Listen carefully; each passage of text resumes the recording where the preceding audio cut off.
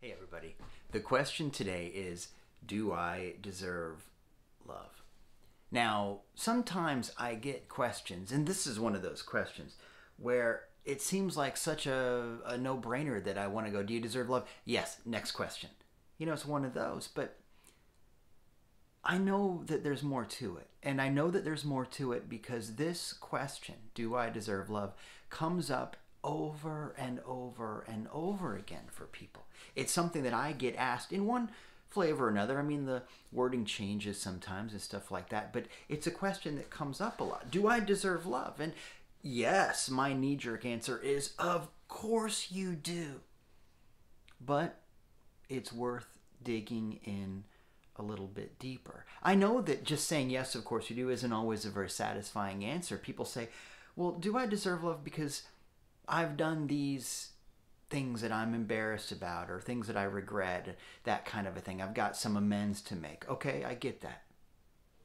Or people say, I was raised with the idea that I was an inconvenience and that I'm no good and those kinds of things, that I'm less than somehow. I walked away from my childhood with that idea in mind for whatever reason. So, do I really deserve love?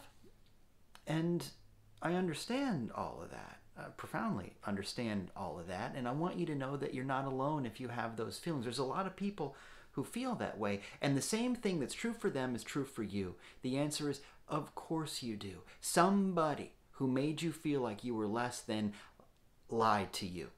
I don't know why they did it. There's a lot of reasons. And you know what? It doesn't matter why they did it. You can get with somebody and explore all the things. You can do archaeology into why they did the things that they did and why you feel the way that you do. And all of that is 100% valid, but that's not what I'm here to talk to you about. No matter what happened in the past, no matter what you did or what was done to you, the truth about you is still the truth about you. Now look, I happen to believe that you are made in the image and after the likeness of God. And that means everything that you think it means.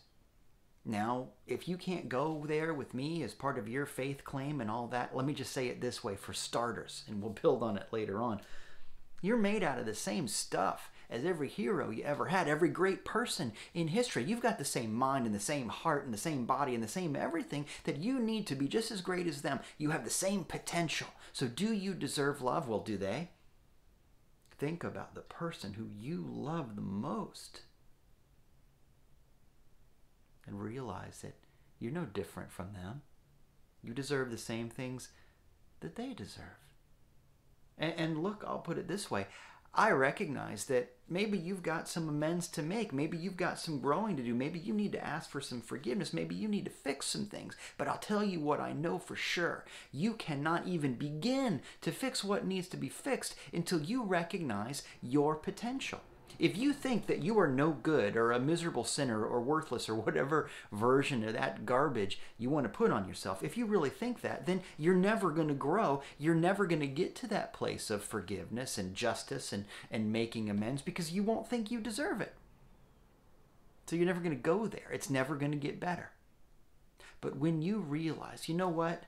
I'm better than that whatever it was, that old version of you. You know what? Maybe you messed up. Lots of people do. I have a history of doing goofy things in my past. And I'll probably do goofy things tomorrow too. But I hope that I'll learn from those things because the thing I know about myself is that I'm better than my last goofy action. And so are you. Do you deserve love? Of course you do. Because you are made out of wonder and beauty. And yeah, you know what? You've messed up here and there. But when you know who you are, you can begin to fix it. And yes, you should fix it. As I'm recording this, we're coming into the holidays, and this is a great time for forgiveness. This is a great time to get past something. We're looking down the barrel of a new year, and it's going to be a lot better than the last year, for sure. And one of the reasons it's going to get better is people like you and me remembering that they deserve truth and justice and victory and healing and overcoming and love. Do you deserve love? Of course you do. But until you know it, things aren't going to get better. So if that's hard for you to hear, let me just say this. Try it. Just try it. It's okay if you can't jump in with both feet. It's okay if you can't believe it 100% right now, but just try it on for a minute. Recognize that the only thing different from you and any hero you ever had is they had a moment where they said, you know what? We deserve better answers. And so the hero stands up and says, no more of this oppression, this whatever it is. We deserve justice. We deserve peace. We deserve truth. We deserve love. You can be just like that. And in fact, in your heart, you already are. So stand up for something.